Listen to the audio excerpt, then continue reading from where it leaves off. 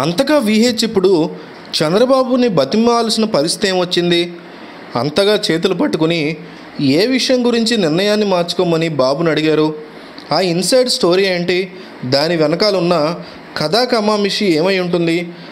అయితే తెలంగాణ ఎన్నికలు జరుగుతున్న నేపథ్యంలో ఒక సీటు గురించి ఇదంతా జరిగిందని తెలంగాణలో ఇప్పుడు ఒక పెద్ద టాకే నడుస్తోంది. ఇంతకీ ఆ సీట్ ఏంటి, దీని వెనకాల ఉన్నటువంటి హడావిడి ఏంటి అనేది తెలుసుకోవాలంటే ఈ వీడియో మొత్తం చూడాల్సిందే. గెలవడం ఒక్కటే కాదు, ప్రత్యర్థిని ఓడించడం కూడా ముఖ్యమే. సీట్ల కేటాయింపులో మహాకూటమి ఇదే ఫారంలోని ఫాలో అవ్వాలనుకుంటోంది. ఇది చంద్రబాబు చెప్పిన మాటే. అలాంటి చంద్రబాబుకే విహెచ్ చెప్పిన లాజిక్కు షాక్లా తగిలింది. అందుకే ఒక సీటు విషయంలో నిర్ణయం మారింది. మరో 2 రోజులు సస్పెన్సు తేలిపోతుంది.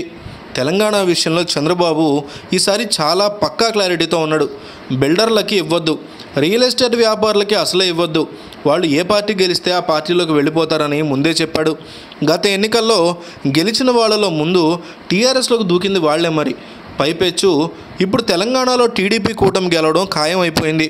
అంటే కొత్త చిగుళ్ళు రావాలి పార్టీకి. ఇలాంటి సమయంలో భవిష్యత్తును కూడా దృష్టిలో పెట్టుకుని వ్యూహాత్మకంగా చంద్రబాబు చెప్పిన మాట ఇది. సరైన నిర్ణయం తీసుకున్నాడు చంద్రబాబు అనిపిస్తుంది. కానీ అప్పుడే ఆయన మాత్రం సీన్లోకి వచ్చేశాడు. ఢిల్లీ లెవెల్ నుంచి వియ్యంకుడి దాకా అందరితోనూ ఓ మాట చెప్పించేశాడు. చంద్రబాబు అవునని అనకపోయినా కాదని కూడా చెప్పలేదు.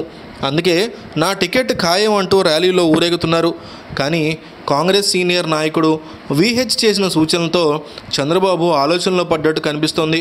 విహెచ్ చంద్రబాబును అభినందించాడు. మీ రాకతో మా పార్టీకి బలం వచ్చిందని అన్నాడు. రియల్టర్ల విషయంలో మంచి నిర్ణయం తీసుకున్నారని అన్నాడు. అదే వరుసలో టీఆర్ఎస్ నుంచి వచ్చిన వాళ్ళకు కూడా ఛాన్స్ ఇవ్వద్దు, ఏమాత్రం అవకాశం ఉన్న వాళ్ళు వెనక్కి వెళ్ళిపోతారు, అది డేంజర్ అని చెప్పాడు. వెంటనే చంద్రబాబు తన పార్టీ లీడర్లనే కాదు కాంగ్రెస్ని కూడా అలర్ట్ చేశాడు అంటున్నారు. ఇదే జరిగితే ఆ నియోజకవర్గంలో ఊరేగింపులతో గొడవలతో పెద్దగా లాభం లేదనే అనుకోవాలి.